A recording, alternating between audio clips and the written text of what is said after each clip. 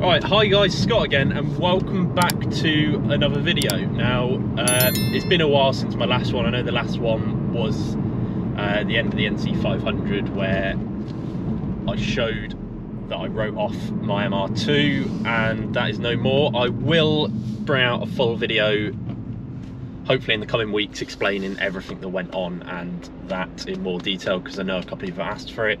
So I will give an explanation to that in very shortly, hopefully. I do apologise, I haven't been posting in a while, and that's sort of what I'm going to explain to you today. Now, obviously MR2's gone, so I'm back down to just my Focus for now and the bike, unfortunately, because I did absolutely love that thing. But the Focus hasn't been doing me too well. So I've had a few issues, which is sort of why it's taken me a while to post and actually get back out in it, because I didn't have a car for some good time. It's roundabout.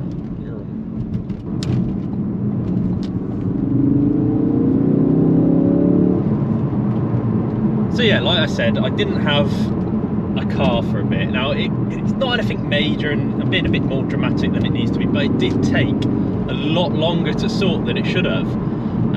So I was driving back to work one day and I got all manner of warnings come up on the, well, I heard a bang and then got all manner of warnings come up on the dashboard. Now all it was I think there was like a screw or a nail in my tyre and it flew out, and that's what made the bang. Was it hit a car, hit part of the car somewhere, or yeah, on its way out of the tyre. So then the tyre instantly deflated while I was on the motorway. Luckily, I was able to pull off quite quickly. I haven't damaged the alloys at all, so I just needed to change the tyre. But being four-wheel drive and I haven't had them changed in my life, I thought, you know what, I'll go and get all four done.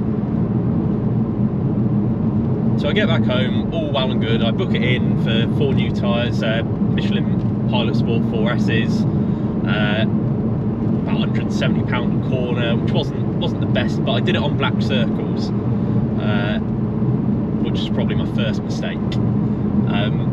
So I booked it in through black circles,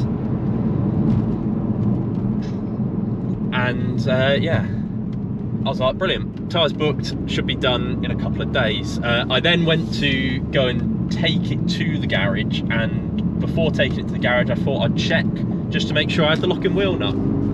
And this is my biggest, like, second mistake, is I didn't actually look when I bought the car that the locking wheel nut was with the car. Normally, and I'm pretty sure he said when I got it, locking wheel nuts are in the boot with all the other stuff, or in the glove box. I'm pretty sure he told me the locking wheel nut was there, and I just took his word for it, and I never actually looked until I needed it. So big learning point there is never take word for what they tell you, get eyes on first, because I made the horrible mistake of just listening to him and going, yep, okay, locking wheel nuts in the boot, that's where it is, and not actually getting eyes on it until I needed it.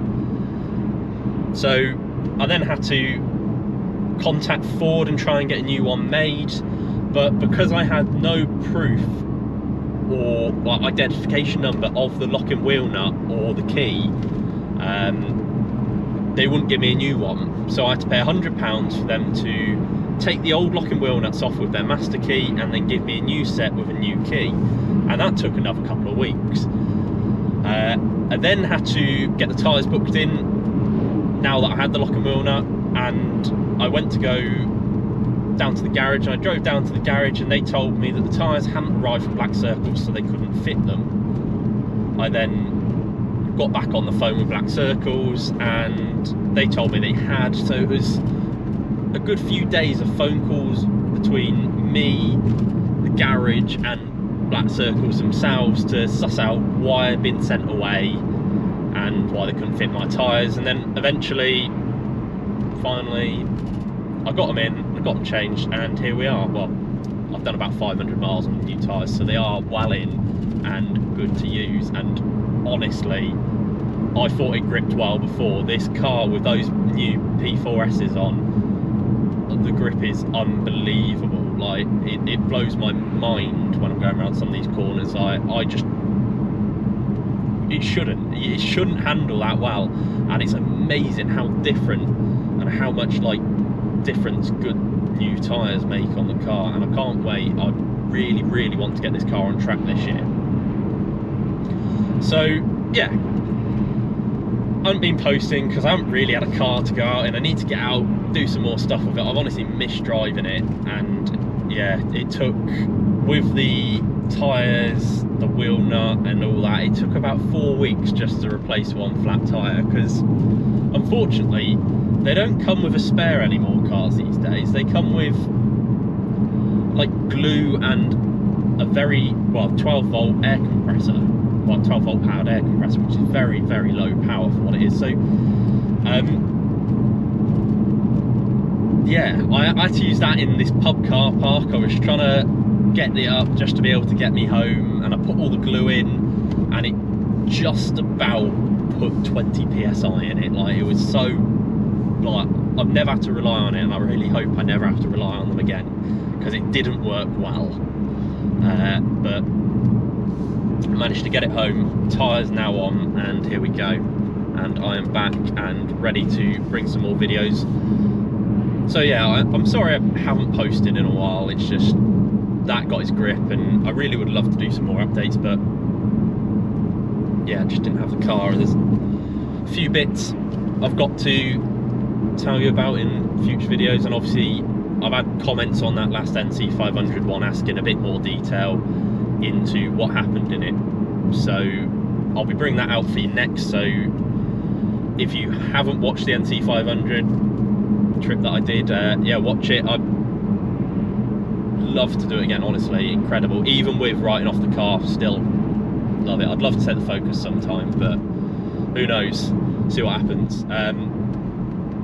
The only downside to having this back that I am feeling is the cost of petrol at the moment, and how much this uses. Like, I think I'm getting about, with a quite fair bit of motorway driving, I'm getting about 27 mpg, which is pretty good. You don't buy this car for mpg, but ranged into 150 to 60 a litre just to get the good petrol in.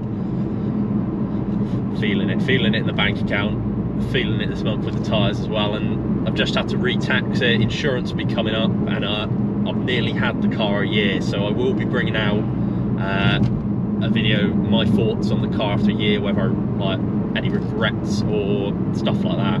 So as always, thank you for watching. If you like the video, hit the like button. If you're not subscribing already, please feel free to subscribe, and I'll see you all in the next video. Thanks for watching.